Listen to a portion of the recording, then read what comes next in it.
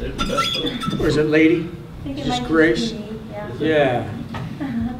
Okay, let's get going. Who's got, oh, Zach Osterman, go ahead. Who's got the microphone? Race, we've asked you about this in different ways, but now as you actually start to think about the process of preparing for a season, kind of in this new offense, Coach Woodson, you've talked about, Coach Woodson's talked about showcasing kind of the parts of your game facing the basket, even beyond the perimeter. Where do you think that is, and how much further do you think you can take it in terms of what you can do offensively, you know, this season? Coach Woodson, he just gives me a lot of confidence to play. All the coaches do, actually. But I think I'm getting better every day. He urges me to shoot. We watched him the other day. He's just like, what do you want you to do right here? What do you want you to do right here? I'm like, shoot it, shoot it, shoot it, shoot it. So it's just like every day just gives me more and more confidence. And then again, handling the ball, facing the basket, playing the game. It's really what I used to do in high school a lot. So it's really just getting back to my roots and just getting more and more comfortable with it again and just getting better every day. Kevin. Grace, I asked Trace about this, about, I guess, you guys point up at the banners before each workout. I'm just curious about, you know, that standard and that expectations of having, and I know it's preseason and, you know, everyone has rosy expectations, but just how that maybe drives you guys or will drive you guys to this next month preparing for the season. We talk about it every single day, and we don't want to just talk about it, we're trying to be about it. So I think every day we come in, we look at those banners before we work out. After we work out, we're working towards a bigger thing, bringing back basketball greatness to Bloomington, Indiana. So I think it just really motivates us every single day to just come in here, even on days where it's tough or I'm tired or whatever, but when you point up there and you just want to be better every single day, so it's good motivation for us. Mike?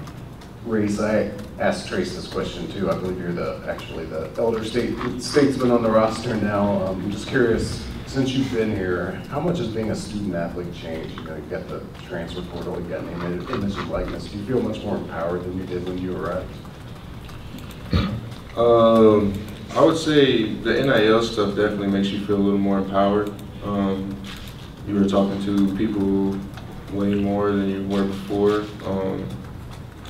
I mean, you can just really benefit off of who you are. Indiana basketball is one of the top platforms, so I mean, a lot of our teammates and things are doing really well off of it. And I mean, I think it's an exciting thing for college basketball, is people being able to. I think we deserve it. I think we put in a lot of time to this, and I think overall it'll be good in the long run. Go ahead. How are you doing, Race?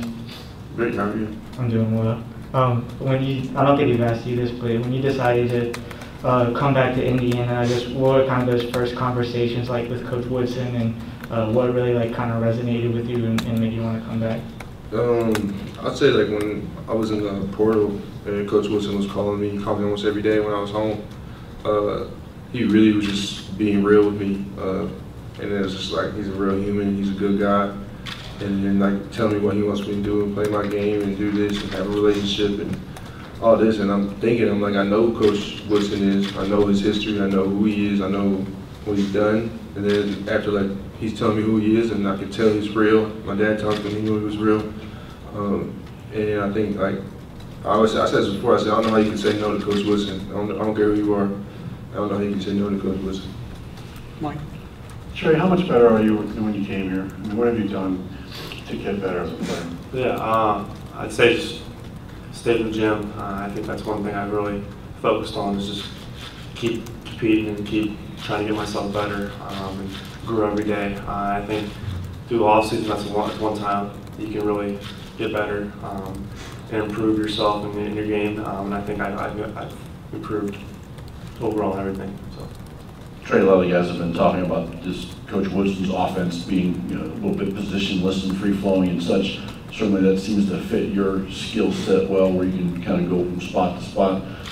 From what you guys have done so far in practice and scrimmage and such, how have you felt that? And am I accurate there in saying how much you might like filling those roles? Yeah, I think so. I mean, everyone's touching the ball, and I think that's one thing that's really helped us, because we're moving it and we're passing it well. And I think that's helped me a lot too, because there's a lot of open lanes, because we're starting to open it up a little more, and I'm able to get downhill and create for others, and that's one thing I feel like I'm pretty good at.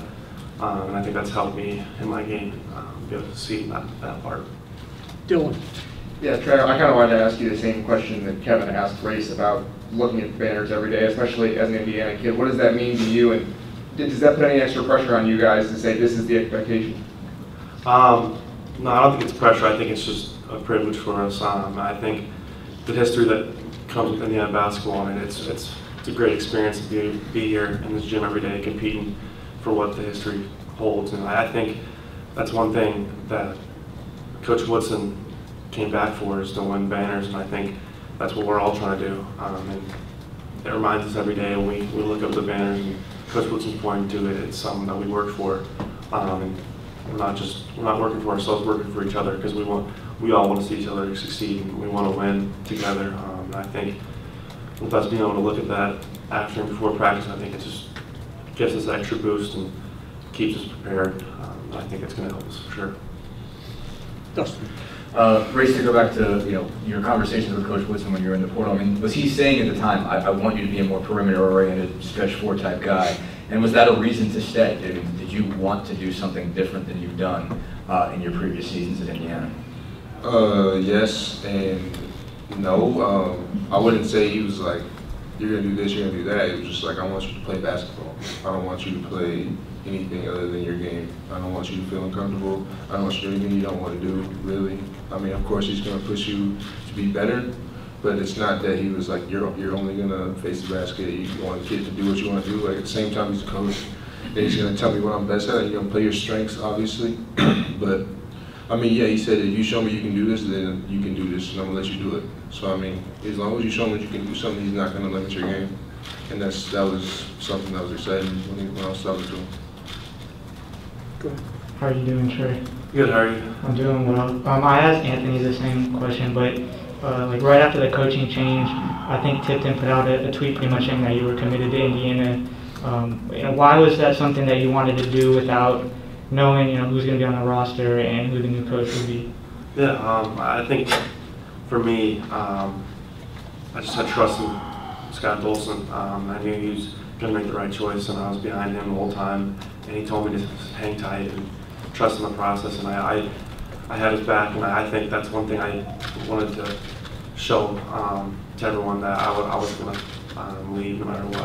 I think that's just one thing for me. That was my plan the whole time, and it was out of nowhere, but I think that's about my plan. So. Okay. Anything else? Gentlemen, you're dismissed. Thank you.